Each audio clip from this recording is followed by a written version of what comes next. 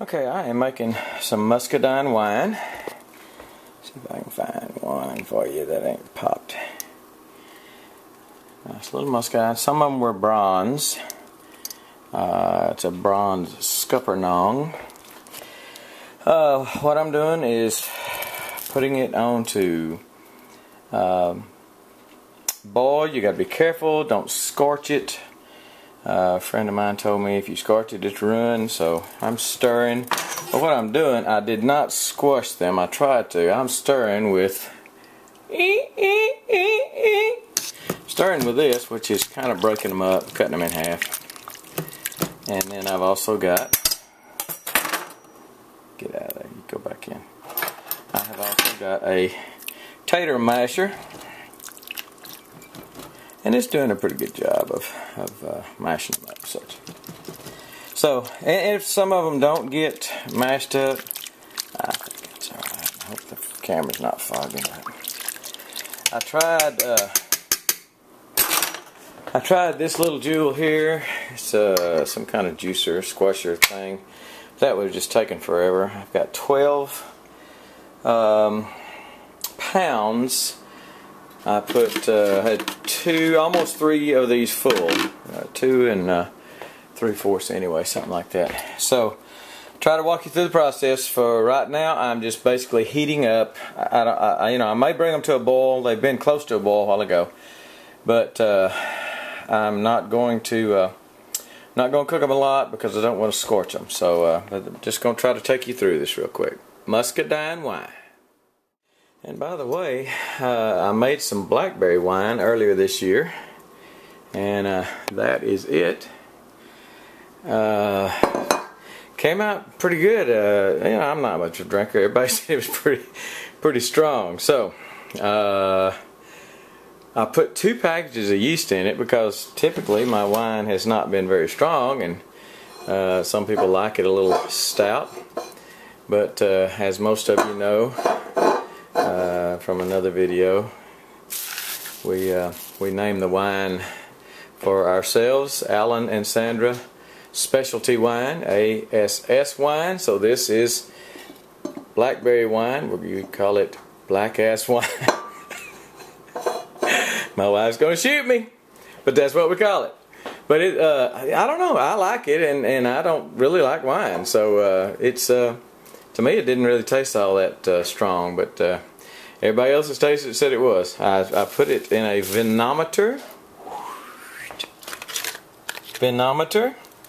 and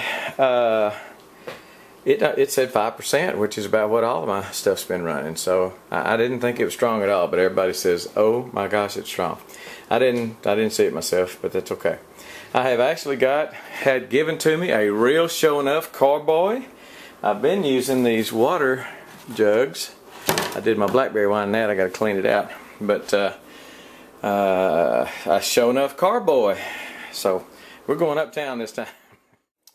Okay, I'm putting 10 cups of sugar in some water. Let it boil. Get up to temp so the sugar will dissolve, and you want to be looking at clear syrup when you get through. Everybody knows how to do this. Don't need to say much. Okay, you dissolve your yeast in this particular packet. Says 2 ounces. 2 ounces of warm water, not hot, 104 to 109 degrees. Let it sit 15 minutes without stirring. Then stir well to suspend all the yeast. Now I use the Lalvin 71B-1122 because I have found that it gives it such a wonderful bouquet, and I use it because that's what I got. I bought a bunch of it on eBay or something. So I think it's about $1 a pack. One of these days I'm going to experiment with just plain old bread yeast, because I think yeast is yeast, but that's just me. Anyway, this is supposed to cook for about 15 minutes. Stir it up, let it cook some more, and then when you put it in your stuff, and this is still the sugar dissolving, it's pretty clear right now, and the muscadines.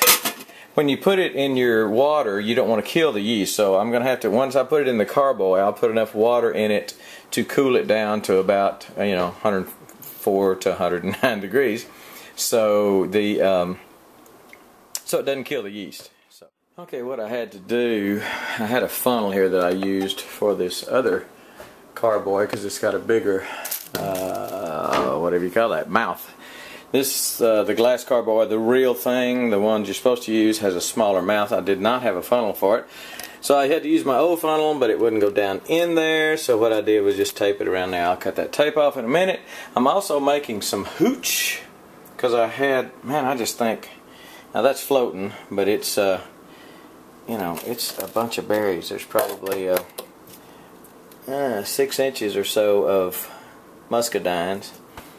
I had 12 pounds altogether. That's got to be at least 10 pounds. 11, 12 I hope. Anyway, that's a half-gallon jar, halfway full. That's just a quart jar, halfway full of the juice as well as muscadines, and got a lot of seeds in it because the seeds, we're gonna make some muscadine seed wine or something. Anyway, making a little hooch too. When you get down toward the bottom, the dregs, lots of seeds. So the last 2 things that I poured out did have a lot of seeds in it, but I don't think it's a big deal because there's a lot of seeds in there too. The stuff, yeast is cooking off. Won't be long. I've already put a little bit of cold water in here. I usually try to get a thermometer down in there, but I think I'm just going to go by feel. Needs a little bit more cold water. Still a little hot. And I'll pour it in there, and I'll put my little hooky dookie on top to bubble it, and I believe that's it. If you haven't seen how to make what I call the hooch, look at my video, the hooch, or the hooch, the sequel. Okay, there's the carboy. Give it a little roll here so you can kind of see it. See it rolling around in there, and some people just use the juice. This is the Ironhead 41 method, and as me and him, use the whole fruit. And basically, when all the fruit sinks, he says it's ready. I usually, will wait maybe a little longer than that, and I put a little bit more water in my percolator. Some of it slid out.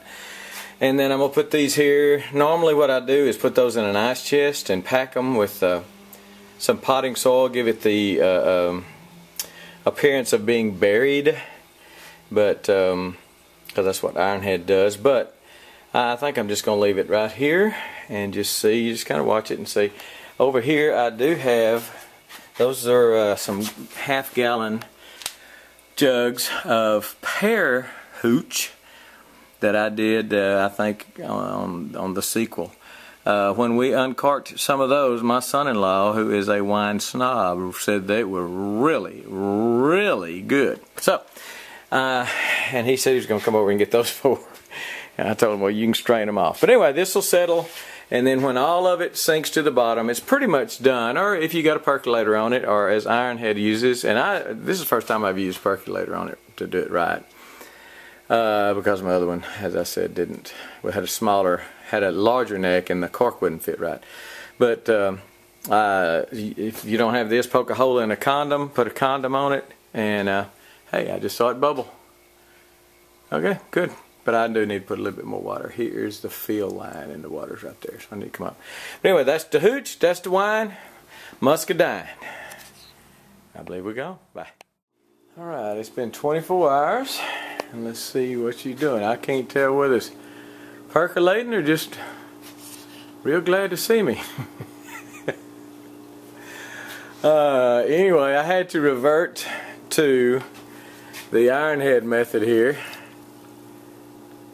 Oops. Because it is percolating so much. And I have never had one that was really gurgling and bubbling this much. I mean, this one is kicking. I want you to look at that. So it's definitely working. This morning, this apparatus here was full and had kind of busted. You can see some residue. I had to take the airlock off because I saw last night that it was going to go up in that airlock and just foul it all out and everything. So I had to revert to the old school method, which, you know, I kind of like better anyway. Punch a hole in the end of this, and it is an airlock, and it also traps your goodies. So it is still leaking here. I mean, I've got some issues, so I got to find out exactly where it's leaking and maybe even replace that airlock. Anyway, it is perking. Good gracious alive, the Muscadines are perking. I'm telling you, I have never had one, and I have made several batches of this stuff. I have never had one that was perking like this. Look at that. Goodness. So it's going to be a while before we're going to uncork this little puppy, but when we do, I'll let you know what it tastes like. Muscadine wine. This is going to be the end of this. We're gone.